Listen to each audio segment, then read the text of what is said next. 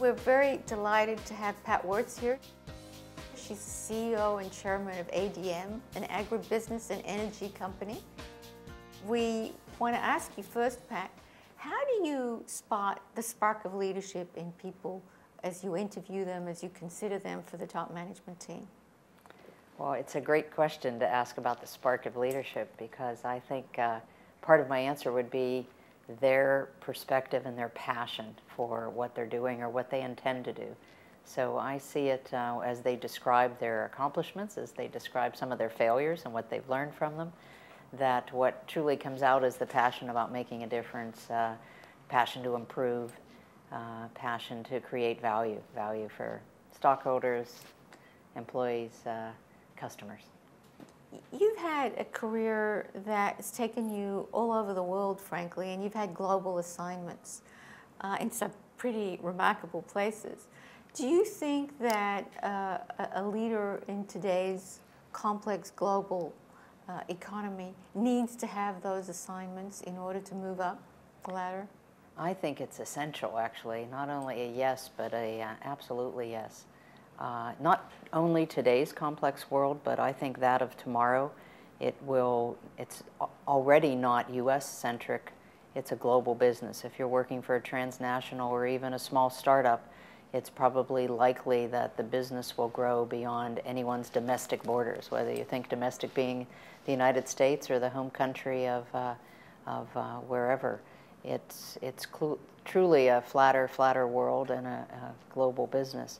I think what you learn in being in different parts of the world and different regions is both how the macroeconomy is interconnected, as well as the microeconomics, as well as cultures of local regions, depending on the business you're in. You learn how different governments work, how they either enable or even get in the way of good business, how things work across borders. I think it's essential. And is it important to go to the non-conventional parts of the world? Well, I think of it more as emerging markets and developed markets. So sometimes the emerging markets, many in Asia, sometimes in Africa, Eastern Europe, Middle East. Yes, they might be non-conventional, but they are the ones that are growing, where populations are growing, where their needs are developing, and where some of the best markets in the world are. So yes, sometimes they're not so conventional. So you've had a number of instances where you've come in and really changed the culture of the organization, both with your former organization and now with ADM, where you've really revamped the culture from head to toe. Talk a little bit about the process in which you've done that.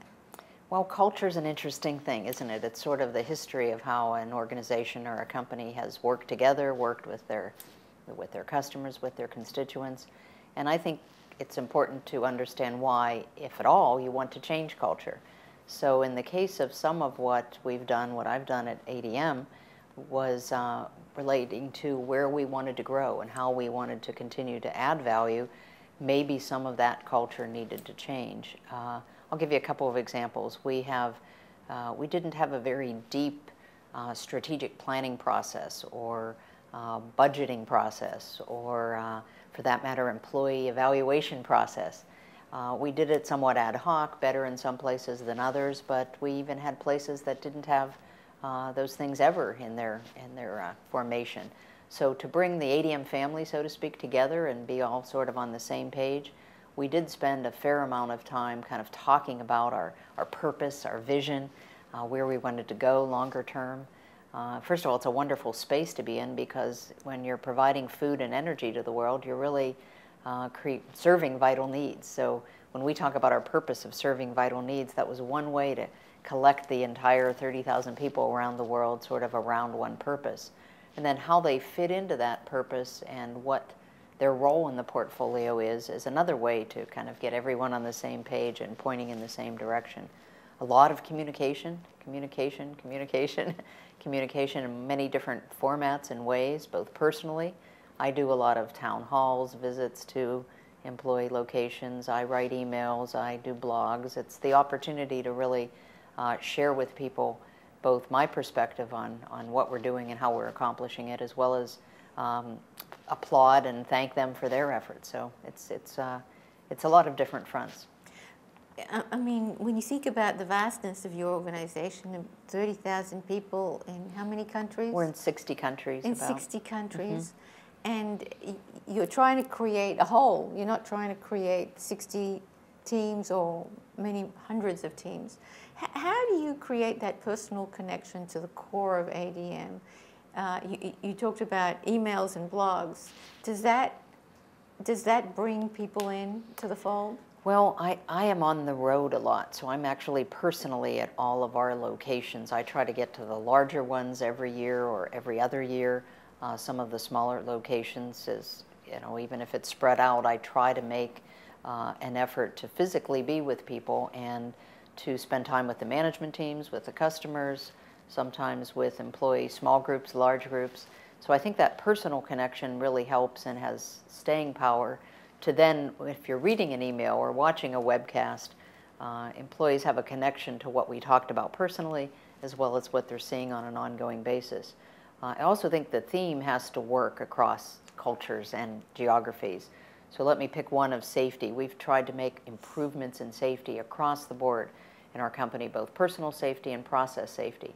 And that's sort of a value that's quite universal, right? No matter what culture you're in, people can value going home safely to their families every night, or taking care of each other at the workplace, or when they're doing a difficult assignment or doing some maintenance work at the top of a tower. So safety is one of those things that is a connecting value, I think. So is integrity, so is teamwork, so is resourcefulness, so is responsibility. We talk about those values in quite a bit of detail and then say how they apply to our workplace or situations where we really didn't do it very well. And so what did we learn from that, and how do we take that value to the next level so that we're more alike in our values, even if we're different in how we execute the business strategy. Now, you spent a lot of time forming your top management team. What do you look for, and how do you create not just individual excellence, but team excellence? It's a great question. I think team excellence comes from a couple of things. You need diversity in your team, and it's diverse backgrounds, areas that you have expertise with, sometimes even diversity of where people worked before, what backgrounds they've had, as well as diversity of thought process. So there's not always somebody that has a linear thinking or that needs to connect the dots, but they're much more spatial learners or spatial thinkers. Some are more strategic, some are more tactical. So we think of complementary skills and complementary ways to participate on a team, as well as things that we're all very good at. So we all need to be responsible and take accountability for our areas, but then we only try to do things that only we can do as a team. So try not to be wasteful in our efficiency or our time, so that we're not making joint decisions about everything, but only the things that are pretty critical for the top team to make. We try to think of decisions too that the ones that are very difficult to reverse are the ones we want to spend time on. They're important to the organization, they're important to our strategy, and they're difficult to change course. Those you need a more complete team consensus and dynamic and discussion. Things that are easier to execute and that we're on our way towards a solution and we can adjust along the way. Those are made more by individual business segments. Another question is, because I know that you personally and ADM take your broader obligations in the communities in which you live very seriously. And you're personally involved in giving back. You're here today at UCLA Anderson. We thank you. How do you think about your priorities as a company, as an individual? Well, I think giving back is pretty important. I actually have a very high priority about employee development and people development. I think it's one of the things I love most about my job, is I'm able to see other people grow, help them in their own development, in their own growth, challenge them, give them different kinds of both assignments and opportunities to both show what they can do as well as explore different areas that may be out of their comfort zone. So to me, that's a top priority within the company from the people development perspective. As to communities, our company, and we think about community engagement as a threefold area where Our social investing program is around long-term agriculture and agricultural growth in communities where agriculture needs to grow, but also sometimes it's sometimes the poorest communities or rural communities that in many countries that is sort of their sustenance. So that's an area of investment for us. Also an area of education and an area of giving back to the communities where we do business. We put a big piece of our effort in our own local communities, and because we have 250 plants around the world and multiple locations with terminals and storage facilities, et cetera, that's a lot of communities. So I think they hold the license for us to operate, they hold our permit to operate, and we owe back to those communities to be good citizens. And how do you invest in those communities? Education or? We do. Education is one of the keys, but we also give our local management in each community a fair amount of authority to invest the way that makes sense for that community and for our employees within the community. We also encourage a lot of volunteerism and give people both the time off, the resources to match and volunteer in their communities.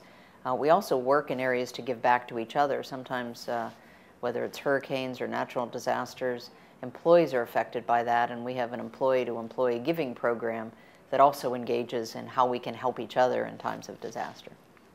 So I'm asking this last question to Peter, and Peter always asks a question about the narrative of leadership.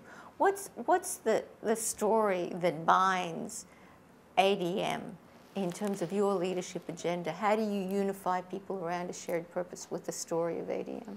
Yeah, I think it's an interesting, both an interesting question, and it's a good one for every company to sort of be asked or even ask themselves. I think it's important to ask ourselves as a company, why do we exist? And of course, as a public company, we exist to make money for our shareholders, but more importantly, why or how? Or for that matter, what makes us unique in the world? And I think in our case, our purpose in serving vital needs and vital needs for food and energy allows us to say that the work we do and allows others to join us in this journey is noble. You know, billions of people around the world need us every day, either for the nutrition that make their lives better or the energy that allow them to provide transportation. And if we come to work every day understanding that noble purpose, I think that allows people to really want to join in that journey, whether they're our customers or people that we're trying to recruit to come work for us, or every day if you have a bad day, you can kind of turn and think of the more ultimate goal. And that's something everybody, I think, is proud of. Great note to end on. Thank you, Pat. Thank you, Judy.